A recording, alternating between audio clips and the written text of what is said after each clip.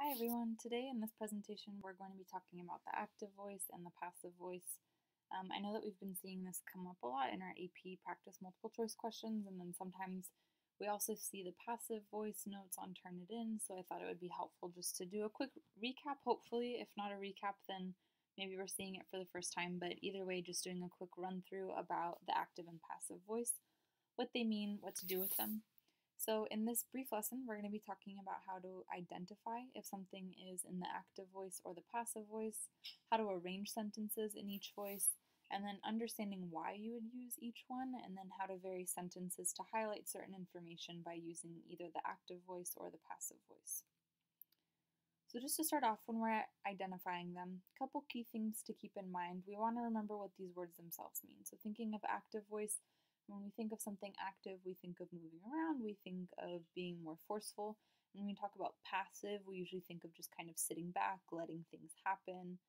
If you're passive aggressive, we say that phrase to mean that like you're not really being direct, you're not being straightforward, you're just letting things unfold a certain way.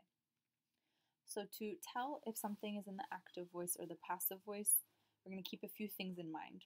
When something's in the active voice, that means that the subject is doing the action in the sentence. It's very clear. So for example, if I say, I wrote the paper, that would be active voice because it's very clear who is doing the action of writing. In this case, it's me. Okay? So that would be an example of active voice. On the other hand, with the passive voice, it's when the subject has something done to it. So it's not the main person acting in the sentence, it's something being done. So that subject is passive, the verb is being done to it. So for example, same sentence, more or less, same idea, could be changed to passive voice by saying the paper was written by me. So in this case, it's not as active. I'm not saying I did this. I'm saying the paper was written by me. So when we have that extra word was, a lot of times that's a clue that something is in the passive voice. The key thing with the passive voice is that it can often be missing the acting subject. So although this sentence says the paper was written by me and it's still clear who wrote it, it would also be completely grammatically correct to just say the paper was written. The big difference there is that this is passive voice, grammatically correct, but we're missing some key information. It's kind of vague, it's unclear who did it. So to arrange sentences in active and passive voice, we more often want to change something from the passive voice to the active voice. So we're going to work on an example like that. It's really rare that people want to take something in the active voice and change it to the passive voice. We'll talk about why later. But for now, just seeing how we can change things around. There's a few steps, so we're going to start off with an example sentence that will probably surprise none of you. Our example sentence is going to be, the other team was crushed by the Bruins. So this is an example of passive voice. Remember we said here it's something being done to another team rather than the Bruins taking the action. And it's another key thing, not always when we have was, that doesn't always mean it's a passive voice sentence, but a lot of times it does. Okay, so here we have that other clue there. So the first thing that we are going to do to change this sentence from the passive voice to the active voice is we're going to identify what subject is doing the action.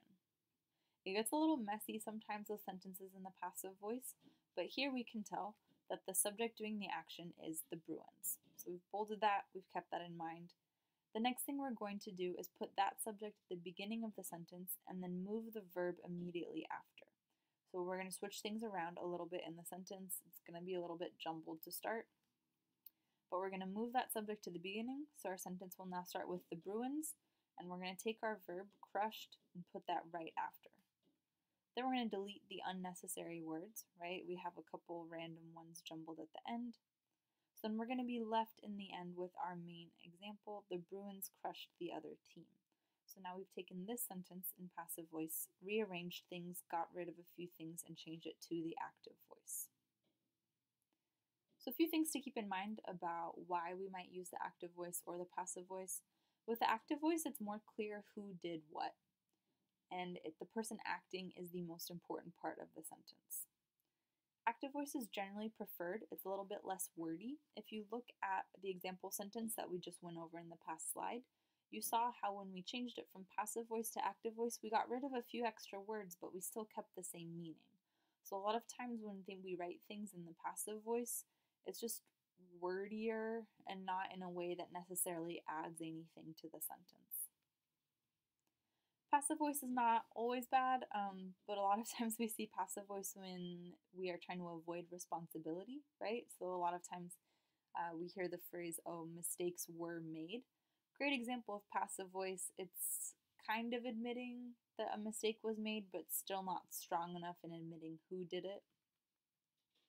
Passive voice can also be used when the thing being done is most important. So rather than the person acting being most important, the action or the thing that action is done to is most important here.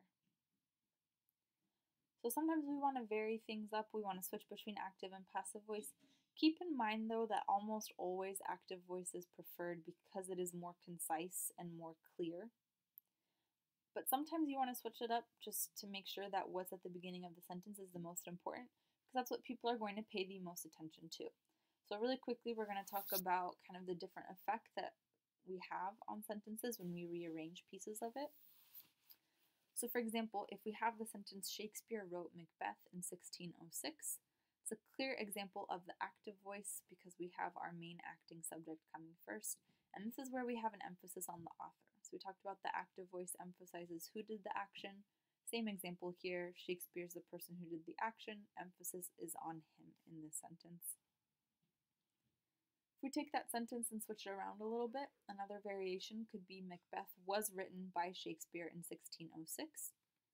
We should be able to recognize by now that that is passive voice because we have the word was added into our main verb. Here we have an emphasis on the product. So if the most important part of your sentence is Macbeth rather than Shakespeare, this would be an acceptable way to switch it up. And then sometimes you want other information to come first. So we have two possible variations for this third example. You could say either in 1606 Shakespeare wrote Macbeth, or in 1606 Macbeth was written.